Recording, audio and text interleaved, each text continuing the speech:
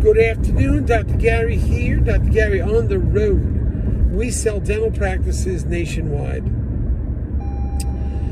Today's topic is a little different, and just sort of a warning for some people out there.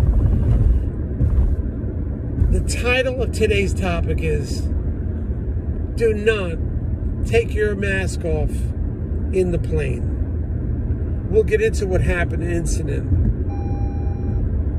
So, we've been doing dental practice sales nationwide. I'm a broker, nationwide dental practice sales for 12 years now. I was a dentist for 25. We have 10 employees, including 2 CPA accountants, marketing director, a operations director, and 5 acquisition people, specialists. So you can reach us 24/7. Usually we'll pick up the phones from 7:30 a.m. to 9:30 p.m. every day of the week except Christmas and Easter. So we're available to you. Just call us. We're also available before a sale and after a sale. If you're thinking about selling to a DSO, please call us because they will often pay our commission, and sometimes we can get your legal fees reimbursed at closing. So give us a call. All the information you're about to hear is for entertainment purposes. It is not legal or business advice. So we're here to help you, here to assist you. Call us at any time. Anyway, the phone number to reach us is 201-663-0935. And our website is dentalpracticeguide.com. So call us anytime. We're more than happy to help you. So what happened now?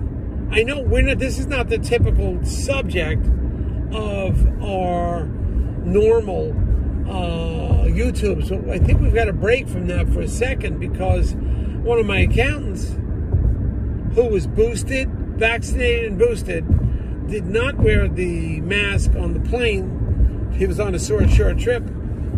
He got COVID and wound up in the hospital. So I don't want that happening to any of my clients. Be very careful out there. I don't care what the government says. I don't care what the CD says. Don't take your mask off in the plane. Keep your mask on. He's in the hospital now because he took his mask off. Just because your neighbor sitting next to you 6 inches away takes a mask off doesn't mean that you're going to be healthy. Please listen to me, and please don't take your mask off in the plane. This is a lesson to be learned. Be careful out there.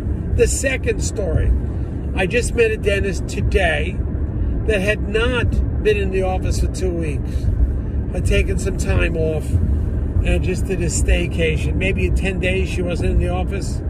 She got COVID, and she wasn't seeing patients. The office wasn't open for 10 days, and she believes within 24 to 48 hours of going to this restaurant that she got COVID.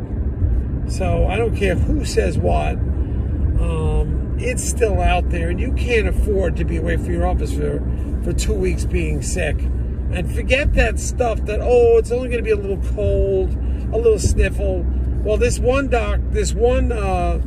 employee of mine wound up in the hospital, and he was boosted and vaccinated. So be careful out there. Be very careful out there. Don't just listen to any of your friends that are advising you. Don't worry about it. Masks do nothing. That, I still feel personally, that's ridiculous. You see patients wear a mask. Physicians in hospitals see patients that wear a mask. Nurses wear a mask. Wear the mask. I'm just trying to tell you from practical experience what has happened to 2 colleagues. And hopefully you'll listen. It's only my opinion, but I'm giving you information from the front, which we often do. We try to tell you from the infantry, from the front lines, what is actually happening on a day-in, day-out basis. And this, a little different twist, something that's happening. All right, thank you, bye.